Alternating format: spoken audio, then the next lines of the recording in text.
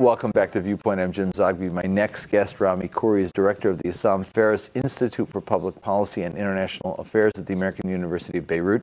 Also editor-at-large of the Daily Star newspaper in Beirut, Lebanon, published throughout the Middle East. He's internationally syndicated political columnist and author and co-recipient of the 2006 Pax Christi International Peace Prize. Thanks for joining us. You're here in Washington at the Woodrow Wilson Center right now. Right. I'm going to get you back again before you leave and go back to Lebanon. Thanks for being with us. My pleasure. Let me start with Lebanon.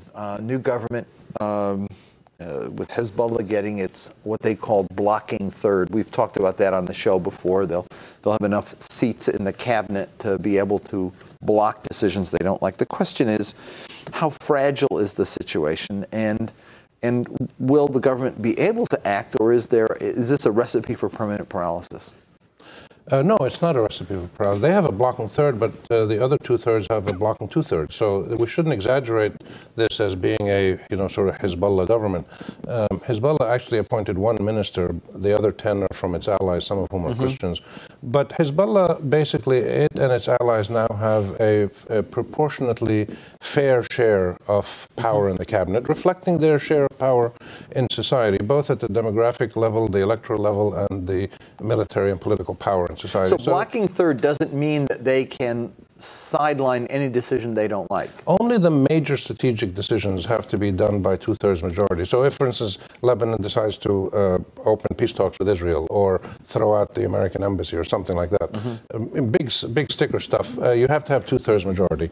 And the main reason they wanted that is to make sure that the government doesn't take a decision to, say, try to forcibly disarm them, because being an armed resistance movement is key to their strategy. So you now have a government which has to work by consensus, which always was the case, more or less. Well, let's talk about the events of the last couple of days, a prisoner exchange program. I kind of thought that the cover of the New York Times said it all. The two pictures that were on the front of the Times, one was the two bodies of the Israelis going back and the mourning parents, and then this was the picture of Samir Kantar, who's been there since he was 16 years old, was involved in a terrorist attack that killed a father and a 4-year-old daughter, and another baby died in the attack. Comes home hero.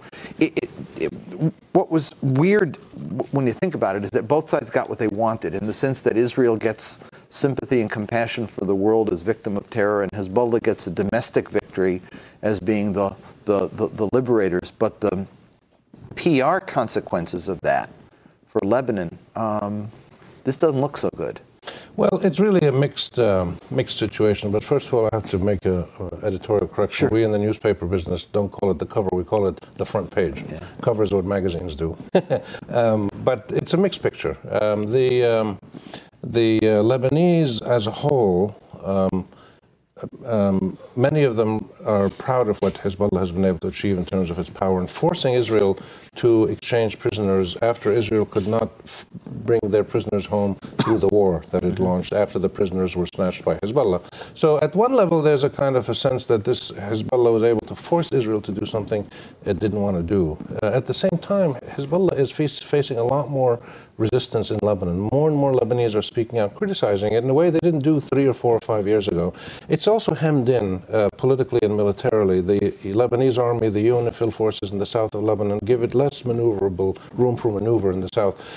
So Hezbollah has achieved a lot of successes, whether you like them or don't like them. They've achieved a lot of successes in terms of their military resistance, but there's less and less of that for them to do now, and they have to shift over or switch into a more political mode, which is exactly what they're doing. And they're not as experienced in politics as they are at resistance, so they're learning a lot of things. So they're riding high but somewhat constrained. Right, but so is Israel. Israel is a very powerful country, and what it learned in the summer of 2006 is that all of its power, A, does not scare people like Hezbollah or other Arabs like Hamas and others.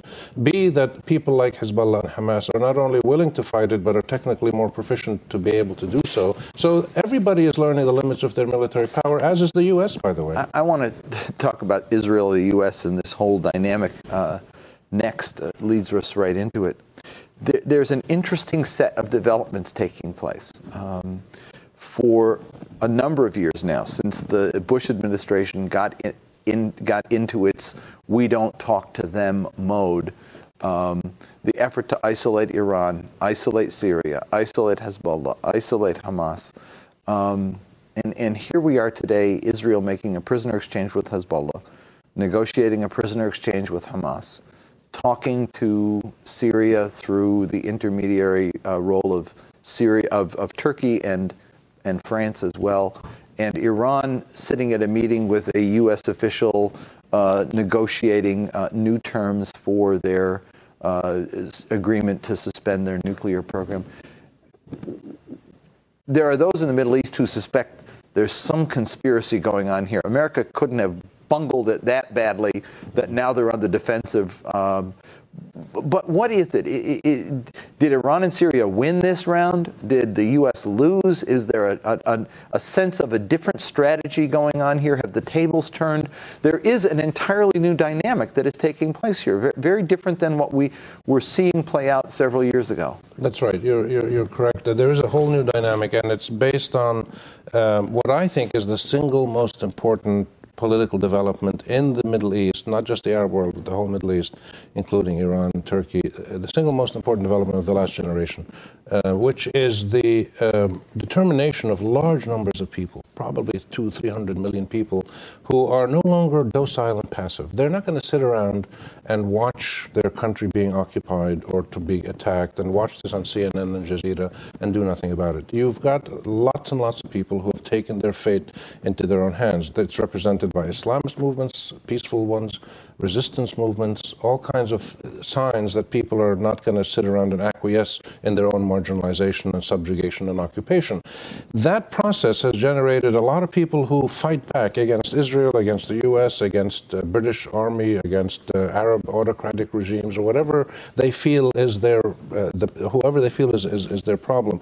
They fight back, and what's happened is with the Iranians as well chipping in, you've got a draw now. It's not a question of the Americans losing. I think it's not accurate to say the U.S. has lost. So maybe in some specific areas, like supporting the Lebanese government, supporting Abu Mazen in Palestine, they didn't achieve what they wanted. Clearly, that's the case. But what's happened is you've got a draw now. You have a large number of people who are resisting and challenging the U.S. and Israel and Arab regimes in some cases, and a large number of people who are with the U.S. fighting the other way. They've fought each other militarily, politically, economically, socially, in every way, and they realize that they're pretty evenly matched. So what you have is a stalemate. And what you have also is a lot of smart people in the Middle East, Arabs, Israelis, Iranians. They're not stupid people.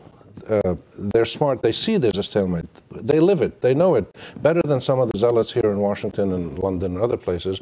So they're coming to terms with the realities of their own region in a way that people in the United States, or at least in Washington, required 2 or 3 years longer to do. So I think that's what's happening.